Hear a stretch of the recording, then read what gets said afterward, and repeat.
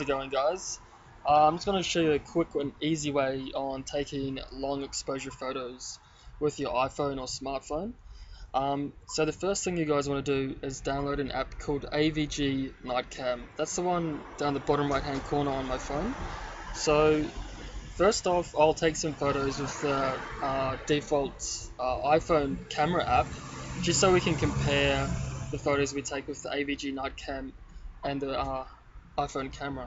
So I'll go ahead and just take some photos out front of my house. It's not the best setting really, but we will still get a kind of good effect, and we will get like a good comparison. So I'll go ahead, I'll take an HDR and a usual photo just so we can compare both. So there's that photo. So once you've downloaded AVG Night Cam, open it up.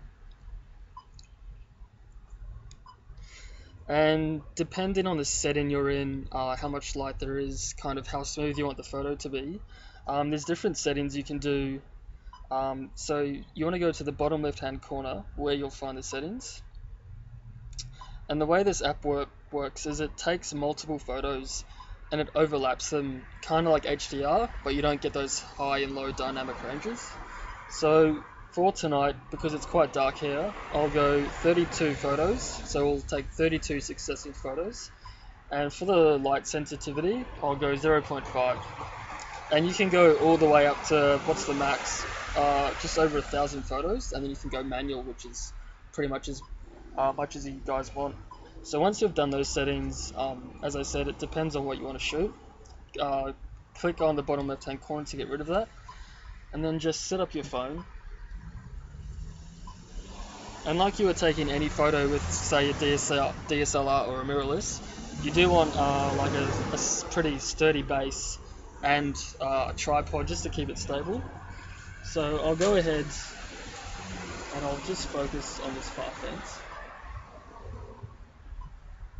And then I'll go ahead and just press the shutter, and that will go ahead and take all those photos.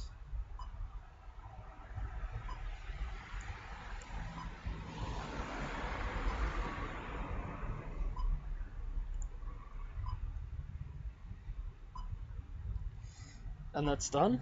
And then from in here you can change the brightness and contrast, but you can do that on any of kind of the Instagram apps or whatever you are deciding to do with this photo.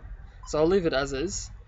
So I'll go to the bottom right hand corner and I'll press the save, and that will save that to my camera roll. So I'll go back into my camera roll and we'll have a look at the comparison between the three photos. So here we go. Here are the first two I took with the default iPhone camera. So you can tell there's a bit of noise, but overall I guess it's not too bad. I am using an iPhone 5. If you had a newer phone, you would get better results. But for what it is, it's not horrible. It's not horrible, but it's okay.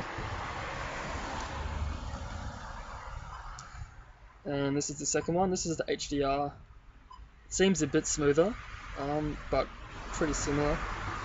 And this is the final shot we did with the AVG Night Cam. And you can tell straight away it is more brighter, and that noise has been reduced a lot, and the clarity is a lot higher as well. So you can tell straight away that there is a really good kind of result compared from that one to this one.